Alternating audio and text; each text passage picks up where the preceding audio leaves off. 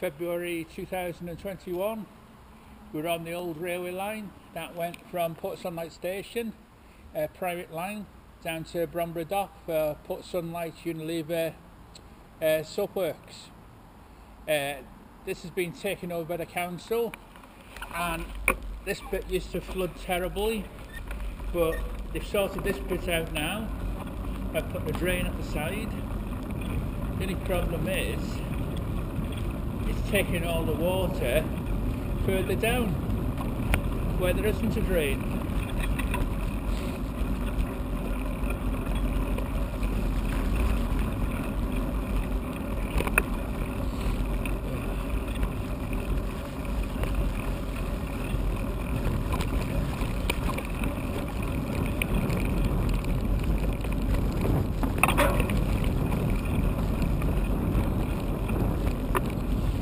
For some reason, some weirdo is putting branches across the path.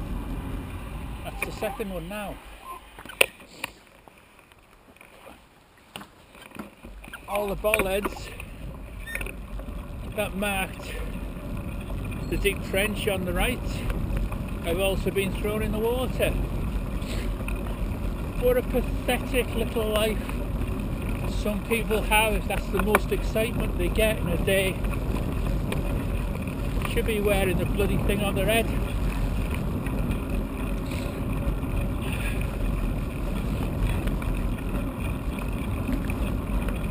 So as you can see, the water's backing up now.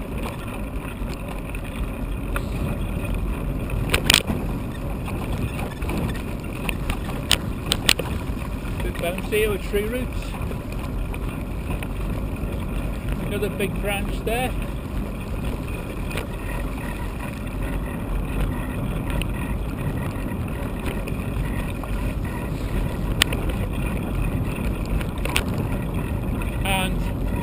Here is the problem. All the water runs down to this, the lowest part,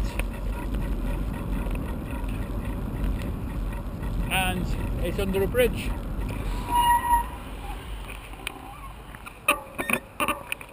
Drainage ponds could easily be dug here, but it looks like that water's running out the drainage ponds into this. So adding to the water already coming down.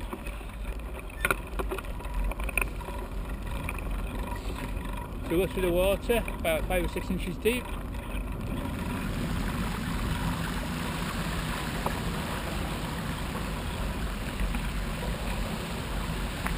Okay.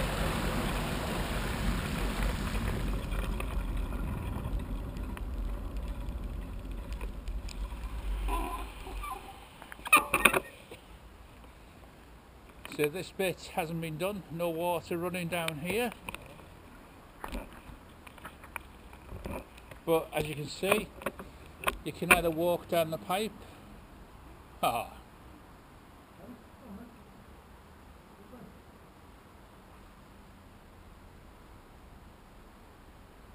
little thing.